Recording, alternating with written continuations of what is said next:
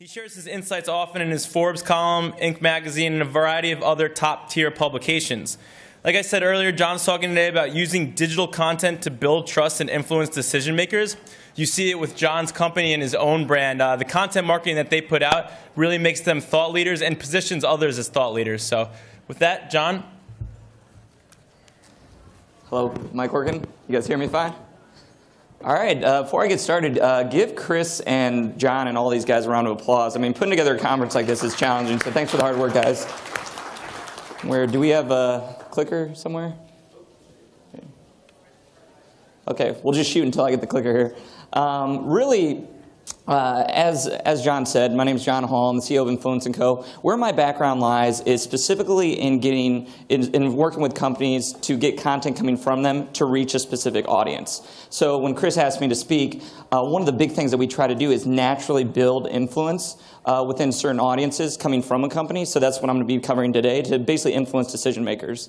Do we have the clicker? I think maybe David's pocketed it. Let me check with him. All right. Can we manually do one then? We'll just go with it.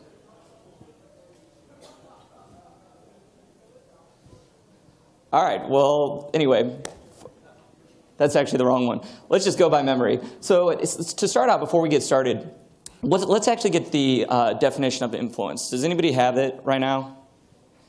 And before you guys all shout, really when it comes down to it, I want to have some house rules to start out this presentation by saying, one, when it comes to engagement, I want to reward you guys for engaging in this presentation. So if you guys raise your hand and you answer a question or interact with me, I'm going to throw a little basketball here, come up to me afterwards, and I will find something that's valuable, whether it's a gift card or something. I'll make sure that you guys get rewarded for engaging. The second house rule, there's actually some really funny pictures that we're missing here. Does anybody? No? I promise I'm really funny outside of this, but this is very challenging. But second house rule is basically, let's keep things real. A lot of times I'm in your guys' position, and I'm listening to a speaker, and I actually feel like, oh, I already know that. Or I'm actually, this is something my company already does. I'm here for you guys. I'm not here for myself. Speaking scares the shit out of me. It actually does. I get really nervous. I'm here to be a resource for you. So come up to me afterwards if you have a question that specifically is actually addressing a need that you guys have, and we can actually have a real conversation. But be open to learning through this. And then, man, this is really challenging right now. But my laptop's back there, like. I think that's it right there. It might be hidden in plain sight here. Give that a whirl. All right, you want to go?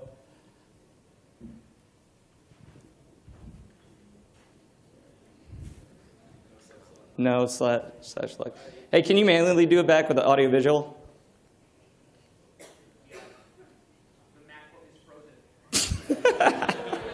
You got to be absolutely kidding me. All right, we're going to this is the first time I've run through this speech, by the way, and so let's just go by memory. Okay, so when it comes to building your influence, there's a lot of different things you can do. Specifically today, what I want to get across is how you can get actual digital content, online content, in front of an audience to influence. And to do this right, you have to basically do it in 3 different tiers. There's the strategy of it, which in this phase, I want you guys to think about questions.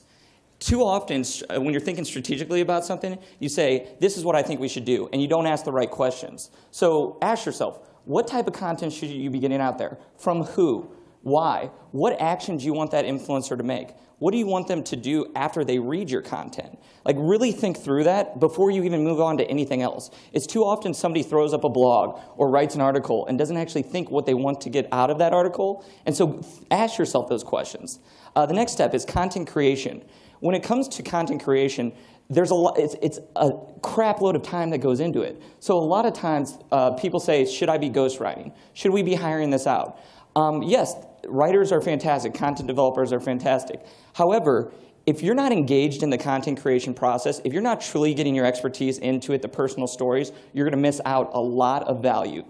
The first being, the content's actually shittier. It's not as good. When you think about somebody writing about something, if they don't actually have personal experiences to go in that, or expertise, or something that can actually the reader can relate to, you're not going to actually engage with them. You're not going to be authentic.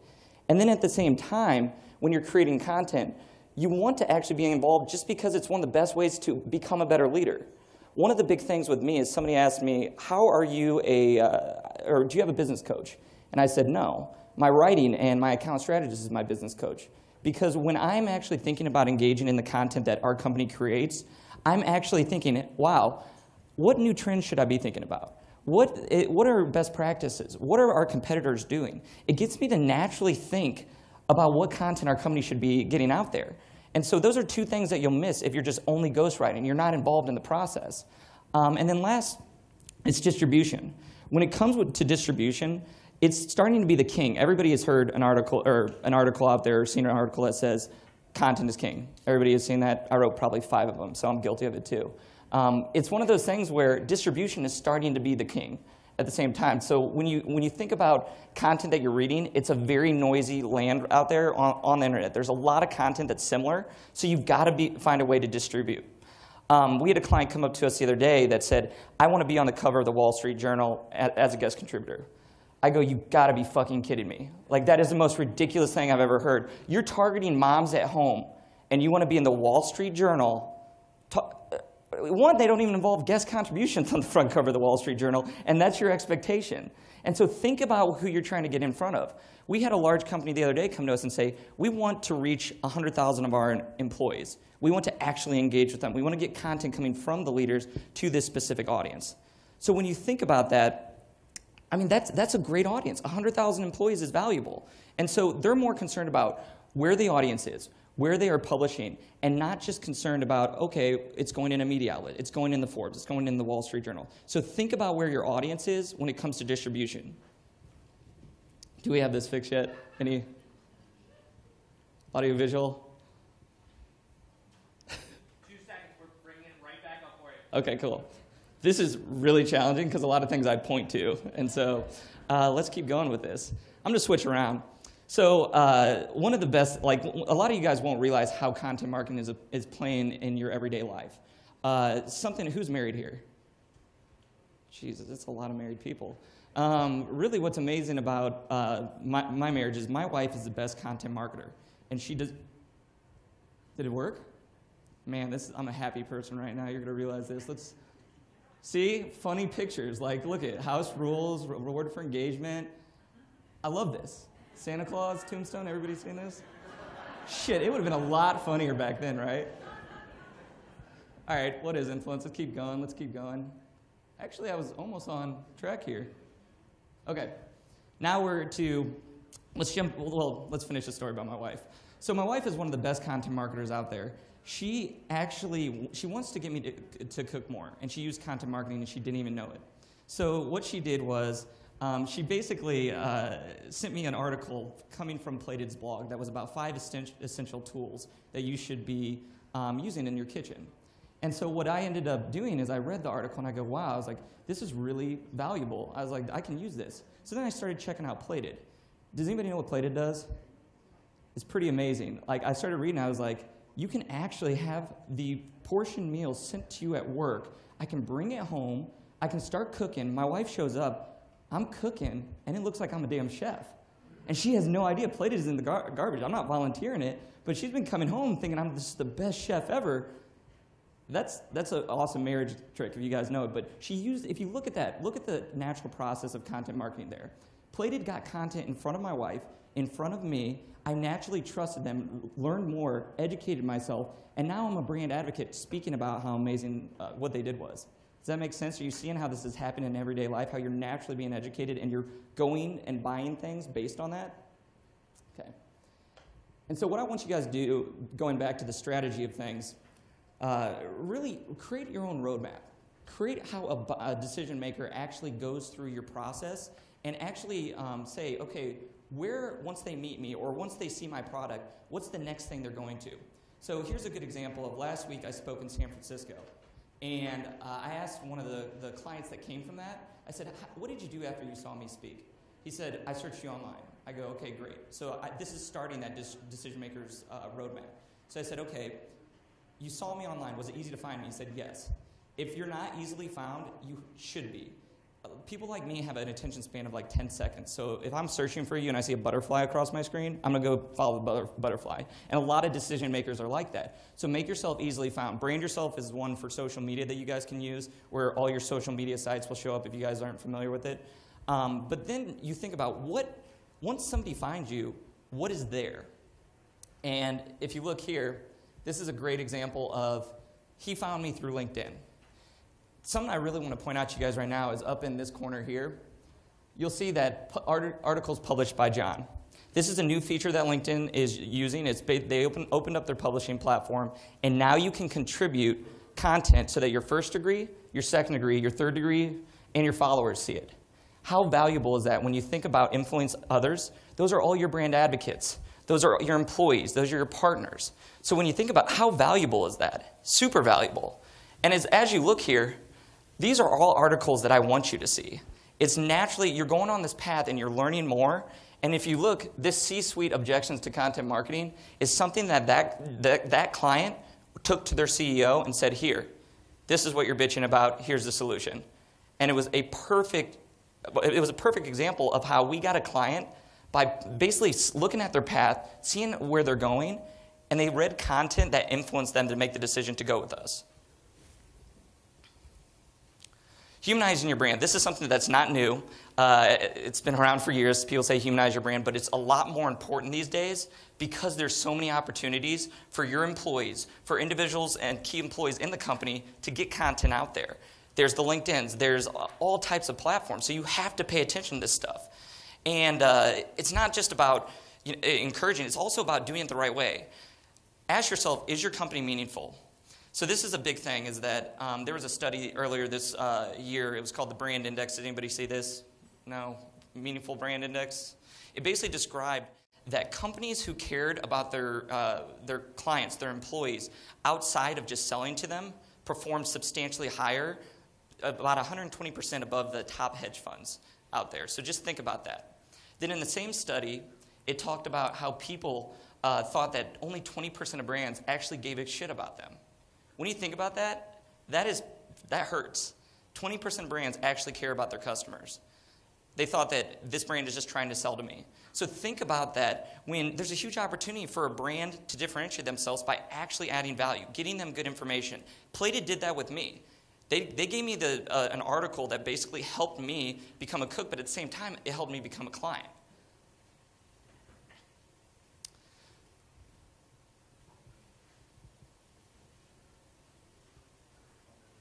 Right here? Ship my pants, you're kidding. You can ship your pants right here. You hear that? I can ship my pants for free. Wow, I just may ship my pants. Yeah, ship your pants. Billy, you can ship your pants too. I can't wait to ship my pants, Dad. I just shipped my pants, and it's very convenient. Very convenient. I just shipped my drawers. I just shipped my nightie. I just shipped my bed. If you can't find what you're looking for in store, we'll find it at Kmart.com right now and ship it to you for free. That had nothing to do with my presentation. No, I'm just messing with you. No, it actually has a lot to do. So when you think about differentiating yourself, that was a form of video differentiation. And I want to tell you guys a story behind this. This is hearsay. I wasn't in the boardroom at Kmart, but this video didn't make it through at first. It got leaked. Did you guys hear about this? Okay, so it got leaked. Now, when you think about it, how great was that? Like, it was hilarious. I mean, I actually shipped my pants after that. Like, it was like a form of pants. But I did. I actually did it. And there was Amazon. There was other places doing the same thing. But I thought it was hilarious. And it actually got me inside a Kmart within 2 weeks. And I hadn't been in Kmart in 10 years. So just think about that. And when you look at it from the writing standpoint, you can do the same thing. So for me, when it comes to differentiating my company, I'm really big on treating people well. Partners, clients, we have a no asshole policy. If a client treats one of my employees like crap, I'll fire him. I don't give a shit. And I'm really big on treating people with respect. Now, that's not new. If I went around and said, well, my key thing is we treat people with respect, you guys would be like, well, no shit. If you went around the opposite way and said we treat people bad, it'd be dumb. So when you think about it, what's a way I can communicate that in a fun way that differentiates our brand? Well, we have the douchebag jar in our office. The thought behind it is that if somebody says an asshole comment or a crappy comment, we will basically call you out for it, and you have to put money in a jar. Now with that money, we can either go to a happy hour, we can do something charitable, we can do something fun. But I wanted to make it open that it's okay. You can be transparent and call somebody out if they're being crappy. Whether it be a client, a partner, you want to have meaningful relationships. So that was a great way to differentiate our brand. And my VP, where's Ryan at? Ryan's over here. Ryan mentioned that in an article or in an interview with us. When we were trying to get top talent, Ryan mentioned, hey, I read this article. It actually made me relate to the brand more. That's powerful. What's more valuable to me, getting 10 clients or getting an awesome employee like Ryan? So I didn't even think about it. Recruiting is huge when it comes to getting content out there. If you're going to be out there leading the way, having that example where Ryan says, I was drawn to you through this article and I felt closer to the company by reading that, I thought it was amazing. It was a surprise, and we do it a lot more these days. So when you're creating this content, one, it's got to be actual good quality content. So how do you create it? Well, there's two things that go in for sure that you have to cover is that it has to be, one, actually expert stuff. If it's just fluff crap that you're just putting out there to get content out there, it's not going to accomplish your goal. So actually figure out a way that you can use your experts within your company to get that content, to actually have data behind it, to have experiences. Then at the same time, be authentic. One of the best examples that I've seen was 2 days ago. I don't know if you guys saw this post, but it was from the Target CMO. And it was called The Truth Hurts. Did you guys see this? It was in LinkedIn. Amazing article, and it was so transparent about how Target has had a shitty 6 months. A really crappy 6 months. They don't have a CEO. They're having a lot of problems. And he wrote transparently as a CMO the challenges that he's going through. And it was so authentic. It went viral on LinkedIn. But it was a way where I felt closer to Target. I was like, man, I feel for you. I mean, that's amazing. So think about how do you make it authentic? Personal stories, personal experiences, doing things that you can actually relate to people. So think about that in the content. And then if you don't have any crazy, stories, you don't have, a differentiation factor. Like one client came to us and said, we're the same company as this other. We pretty much do the same thing. How do I differentiate myself with content? Then you always have to look at what is valuable to the reader then. What's valuable to my audience? And you have to, that's the number one rule. That should be the test before any content gets out there is this valuable? So here's an example of Zapier is a really, really fun firm out of San Francisco. Now, they specialize in a productivity tool. So if he wrote like a Moby Dick type article that was like 3,000 words, do you think people are going to read it when they're focused on productivity? No, they're not going to read that. They want like Harry Potter. I mean, they want something that's actually very easily consumable, and they want it quick. So a lot of times people say that content is less quality because it has a number in it. In this case, it worked really well because it was actually what's valuable to his audience. Now, if it was something different where it was a data company where a white paper could have been a lot better, that's perfect. But in this case, Wade knew what was exactly valuable to his audience. This article got published on Dumb Little Man. Who's heard of Dumb Little Man here? No? Nobody? Yes. It went viral, went all over the place, reached his audience, and it was the best performing article that we had from him. And he was in things like Forbes, Inc.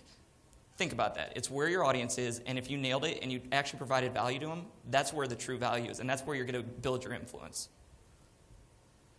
So we've talked about where your audience is, running short on time, but one of the big things I want you guys to think about is how you can stay on top of their mind. Because influence isn't just initially influencing them, it's staying on top of their mind so that when they're ready to make a decision, they think of you.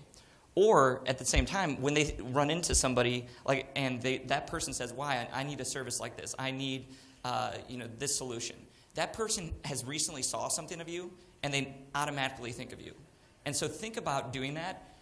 Here's a good example of how you can do it in a very, very thoughtful way. Now, this is a painkiller versus vitamin scenario where if I came home, my wife would not say, "Hey, honey, there's a shark in the roof. We need to get it out." That's not how that conversation would go. It would say, "Honey, there's a fucking shark in the roof. I don't care how much money it costs. Get the shark out of the roof." That's a pain, right? And if you look at the other picture, that's like I'm painting every I'm painting every year the same color. That's a vitamin. If she came home after I had a busy day and said, "We're going to paint the house again," I'm going to say no, and I don't care how much. We're not spending money on this. And so think about that with content. Here's a really good example of how our company did that with content. 4 common pain points in content marketing. This was on our blog. we took these examples from clients where they said, hey, this is why we hired you. This is why we wanted to work with your company, because we had this pain. So they identified it. There's a lot of times people don't look at my company as a pain. There's a lot of people here that they're not going to look at your company as a pain. So how can you create that with the decision maker where you're not just creating something that doesn't exist, you're just educating them. So all we did was we took information from clients and we put it in an article which was common pain points. So when you think about it, it was very easy, it was natural, we weren't being promotional, but what we got from this article was incredible clients. They were educated. They wanted, I mean, really, they didn't care about money because they knew they had the pain. And so think about how you can create that. And then at the same time, here's the example of the C-suite. You know, those of you guys who are in C-suite, or you know, I heard, actually, I just talked to someone, not going to say her name, but I hear they say no, like CEOs and CMOs. This is a rumor that you actually have barriers up at the C-suite. Do you guys know that? You do. It's crazy. And so what I did here is I knew there was a barrier with me. So I wanted to get content out there that would actually educate, that would give them the assets so that they could take it to their C-suite and say, hey, here's an article. And it helped that person, when I was mapping out the roadmap of how they found us and what they did, it helped them sell our services. Gary's speaking later today, and he'll probably cover this, but I did want to point out, when it comes to top-of-mind marketing, you've got to not just go and always try and sell, always try and be obvious with it. You've got to throw jabs. This is actually, ironically, I ran into Mike Tyson last night. I don't know how this happened, but ran into Mike Tyson. It's a lot shorter than I thought, but it was crazy. I knew I was speaking about this and using this example, and I just picture Mike Tyson going into the ring and just going like that. That'd be awkward first, but nobody goes into a ring and does right hook, uppercut, uppercut. It's awkward. You guys just saw it. It's really awkward. And so when you think about it, think about those jabs. Think about what you can provide where it's like, hey, how can we get information in front of them that educates? That is a good example where they can actually use it and feel like they're getting something of value. And then when you ask them to say, hey, it's ready for the right hook. You know, here's a sale that we had, or here's, you know, something that happened. They're so educated. They're going to be better clients. They're going to naturally trust you a lot more. So think about that. This is Gary's line here, but remember to throw the jabs before a knockout. So leveraging and distributing the content. This is something that a lot of people forget to do. Content is a beautiful, beautiful asset. And it's something that you can use in so many different ways. These are just 4 ways. I actually have a 2-hour presentation, which is long. It's all about this one slide. You can do so many different things, whether it's social media, using it in your social campaign.